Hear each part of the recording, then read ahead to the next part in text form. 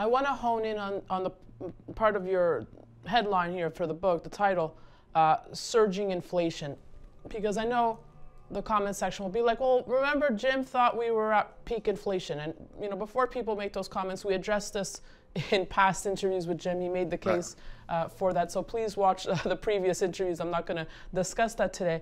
I want to know where you are at now when you say surging inflation not going away anytime soon. Are the Fed moves not working, Jim? We are at peak inflation. Inflation is going away very quickly, and the Fed moves are working now. It doesn't mean that the Fed won't blunder and make this worse. I think they will. We can come back to that. But okay, so the inflation sort of came on the scene in mid-2021, in the summer 2021. By the fall, it was very high, and this is when Jay Powell was saying transitory, transitory, transitory. By November 2021, he threw in the towel. He said, okay, time to retire the word transitory. And then they started hiking rates in March. On March 1st, the policy rate, the Fed funds target rate, was 0. Today it's 4.25%. It's going to go up another 50 basis points on December 14th. So, and then the next meeting after that is February 1st. So they're going to keep raising over 5, probably get to 5.25%. That's in less than a year. I mean, we've gone to 4.25 in less than 8 months, or just barely 8 months. So, but inflation is already off the top. It's going to come down a lot more. The markets are not ready for that. I see the inflation. I put gas in my car. I go to the grocery store. I see it just like everybody else. Home heating costs, and eggs, milk, bacon, food, gasoline, etc. But here's the point, Danielle. There are two major sources of inflation potentially. One is the supply side. So supply shortages, supply chain disruptions, the kind of things we've been talking about. That's called cost push inflation. Costs go up and it gets pushed onto the consumer. The other source is demand, what's called demand pull inflation, which is more psychological. Consumers are thinking about choices and they say, I was thinking about buying a refrigerator. I was going to wait 6 months, but hey, the price is going up. I better go buy it now before the price goes up. In the 1970s, we had both. We started with cost push from the Arab oil embargo, but it flipped into demand pull in the late 70s and it just spun out of control and Paul Volcker had to crush it. Today, the inflation is coming from the supply side. Some of the things we talked about, higher fuel costs. I mean, everything has to be transported, so fuel is part of everything. It gets built into the price of everything. And there are other shortages and bottlenecks and costs that have to be taken up by manufacturers and distributors. So that's real. I'm not saying the inflation isn't real, but it hasn't leached over onto the demand side.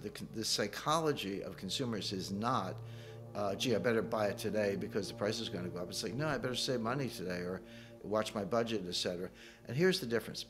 Demand pull inflation feeds on itself. The more of it you get, the more of it you get. It does spin out of control. So the cost push inflation from the supply side tends to be self-negating. There's an old saying, the cure for high oil prices is high oil prices. If your SUV or Ford F-150 pickup truck, if you're filling up the tank, went from $75 to $150, which it has, that demand is inelastic. You got to put gas in your car. You got to get to work, take the kids to school, whatever it may be. But that means $75 in my example that you're not going to spend on dinner or a concert ticket or a vacation or a new dress or a new suit of clothes or whatever it may be. So that tends to, and so here's the Fed trying to deal with inflation, but they're dealing with it from the supply side. The Fed doesn't drill for oil. They don't drive trucks. They don't grow crops. They don't have farms, etc. The Fed can't do anything about supply side inflation except destroy demand. But here's the question. How much demand do you have to destroy to control inflation coming from the supply side? The answer is a lot. They're trying to get to a terminal rate. They're already there. They just don't know it. They'll be the last to know. So they're going to take rates to 5.25 or higher by March. But they're already at the terminal rate. They just don't know it. And so inflation is already coming down. And this is the thing that the markets and investors are not ready for. Inflation is going to come down fast. There's even some danger of deflation and a major U.S. recession in 2023. And no one's ready for that. I mean, people talk about recession, but it's going to be worse than they think. And then they ramp up the printing press again, Jim. Yes, but it doesn't work. And we've seen this movie. $9 trillion of QE didn't do any good. I mean, how does the Fed do QE?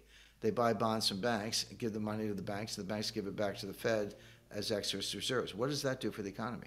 Nothing. Zero rates, again, it doesn't work. They don't have the tools. I want to bring up this article from Bloomberg. There's a hidden risk to the global financial system embedded in the $65 trillion of dollar debt being held by non-U.S. institutions via currency derivatives. This is according to the Bank for International Settlements. The article goes on to say a lack of information is making it harder for policymakers to anticipate the next financial crisis. Well, first of all, that article is exactly right. We've been talking about recession, inflation, deflation, but the one thing we haven't spoken about yet, you kind of just referred to it, is there a global liquidity crisis coming? And a liquidity financial crisis is different from a recession. Sometimes you can have one without the other. In 1990 we had a recession, there was no crisis. 1998 we had a crisis, there was no recession. The economy was fine in 1998, but the financial world almost came to an end. Sometimes they come together, and that's what happened in 2008. We may be looking at a scenario like that. By the way, 65 trillion in foreign currency derivatives, yeah, but try 1 quadrillion in total derivatives. I mean, that's foreign currency, and that was the focus of the BIS paper. But when you get into interest rate swaps and commodity swaps and swaptions and all the rest, that's 1 quadrillion, which, for people not familiar with the Q word, is 1,000 trillion. So wow. You pointed to 65 trillion, and you're right, that's FX, but there's 1,000 trillion or 1 quadrillion of derivatives off balance sheet of the banking system, supported by collateral, a little sliver of collateral, and there's a dollar shortage, and that's getting ready to implode. So, we're not painting a rosy picture here, obviously, with all these moving pieces and question marks and whatnot. The global outlook is pretty gloom and doom, Jim, but I like that in your book you offer solutions, or how can we get ahead. So let's talk a little bit about this, of how we as an investor get ahead, prepare ourselves for what's ahead here.